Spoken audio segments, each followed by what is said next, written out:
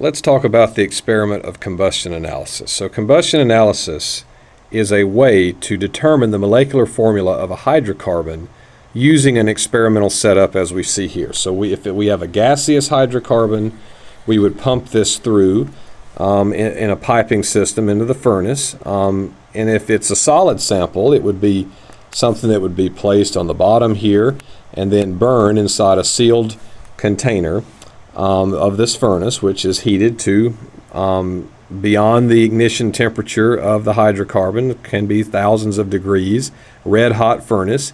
And so a combustion reaction, as we know, is going to produce H2O and CO2. It's going to be hot enough that water is going to be in the form of steam as a gas, and CO2 will as well. And they'll flow down a tube connecting the apparatus to a couple of traps. The first is going to prevent water from passing and filter it out in a water trap, and then the CO2 continues on, and then it gets caught in a CO2 trap later on. So the difference in the mass of these traps will be equal to the experimental quantities of H2O eliminated in CO2. Well, it turns out that this relationship that we see here governs how we determine the molecular formula of the hydrocarbon. And so what we see is that for every mole of CO2 produced, this isn't a balanced equation, more of a keeping track of the moles produced. We're in excess oxygen and we don't know the hydrocarbons, so we can't balance, but we do know that the only source of carbon is CO2, and so for every mole of carbon that's in our starting material, the unknown hydrocarbon, that's going to be equal to the moles of CO2 that we get. And because there are 2 moles of water for every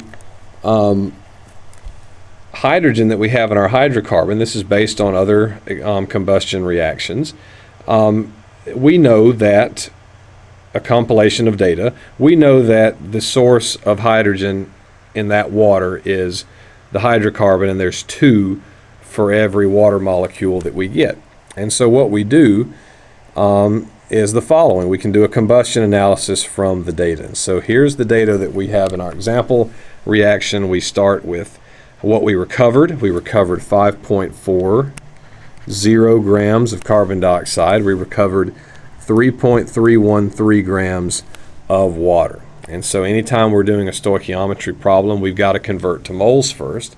And so if we do that, 5.40 grams divided by 44.0 grams per mole, we can go ahead and write that out in a proper stoichiometry problem here, just so we can make sure our units cancel, everything's going good. So grams of CO2, we want to divide by grams of CO2, 44.0 grams per mole, 1 mole of CO2 per 44 grams of CO2. And we know that there's going to be a mole of carbon for every mole of CO2 from our combustion analysis expression above. And so we can cancel here, cancel, and we get moles of carbon. And that number comes out to, for CO2, 0.1227, but also for carbon, since it's 1 to 1, we get 0.1227 moles of C that are in our starting alkene here. So that X, we know we've got moles. We can figure what that is based on what we're going to do, which is essentially an empirical formula type problem. And so then we look at water and we say, all right, well, water stoichiometry here, 3.313 grams to grams never works. We've got to convert to moles, because everything weighs something different, but everything combines at whole number ratios. Grams cancels, we left with moles. We know grams per mole is a legitimate expression. That's one we can use. We can never do grams to grams. We can do the molar mass, grams to moles. And for water, that's 18.0 grams per mole. And if you're keeping track of the moles of water here, you're going to see that that is 0.1840 moles. But we've got to remember that for hydrogen, there are 2 moles of hydrogen from our starting hydrocarbon here for every 1 mole of H2O. So we've got to multiply by 2 in a combustion analysis. When we do that, we now have 0.3681 moles of hydrogen. At this point, it's like an empirical formula problem. We can simply take the smallest of the two, which is carbon, divide it by itself and then the other moles that we have to get our number. That means 1 carbon in our empirical formula. Let's see if we get another whole number if we have to multiply here to eliminate a fractional component. Let's see. So we've got 3.681. It's bigger than 0.1227. And so when we divide those out, we actually get 3 times about 0.12. Well, that's pretty close to 36. So 3 to 1 hydrogen to carbon. So our empirical formula from our data of our starting alkane is CH3. Well, that can't be a full formula, as we're going to learn from Lewis structures. Carbon likes to make 4 bonds.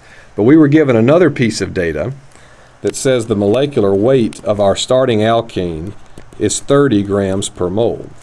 And so we know that the molecular weight is the empirical weight times some number. And so if we can find out what that number is, that number can also be multiplied by our empirical formula to get our molecular formula. If we do this, we end up with N is the molecular weight over the empirical weight. Well, the molecular weight was given to us as 30, and the empirical weight, 12 plus 3 hydrogens, 3 times 1 there, that is 15, so 15 grams per mole. That N is 2. So it turns out our molecular formula is C2H6, and that is ethane, if we're keeping track of nomenclature. So C2H6.